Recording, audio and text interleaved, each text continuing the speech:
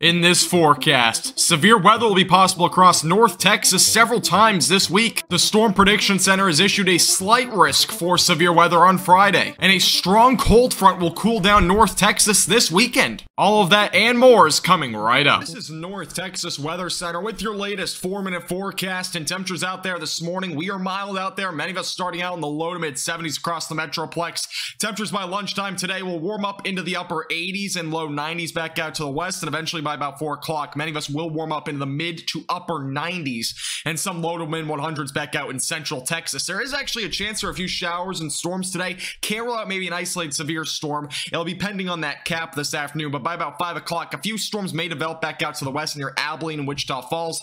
These will not last much longer than about a couple of hours, pretty much a typical summertime storm, if you would, and then eventually by 7 to 8 o'clock, most of this stuff will just fizzle out. So we're not going to be really looking at much rain in the Metroplex, but back out to the west, can't rule out maybe an isolated shower or storm. All right, we do have a chance for severe weather on Friday. There is currently a slight risk of severe weather for a good portion of North Texas, primarily in northeastern North Texas and as well as DFW. Main threat's going to be damaging winds and some large to potentially very large hailstones out of a few storms. That means potentially baseball to tennis ball sized hail is a possibility with a storm or two. Tornado threat's going to remain pretty low.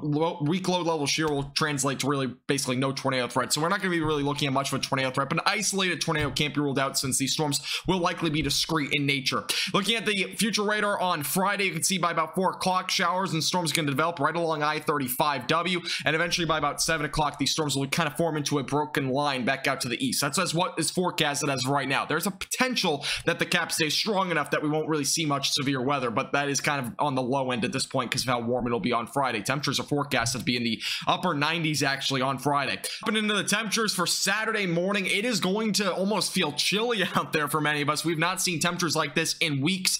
We might be in the 50s and even maybe the 40s near Childress heading into Saturday morning, and eventually by the afternoon, highs topping off in the upper 70s. Can't ask for much more in mid to late May, so it's definitely going to be looking nice going into this weekend.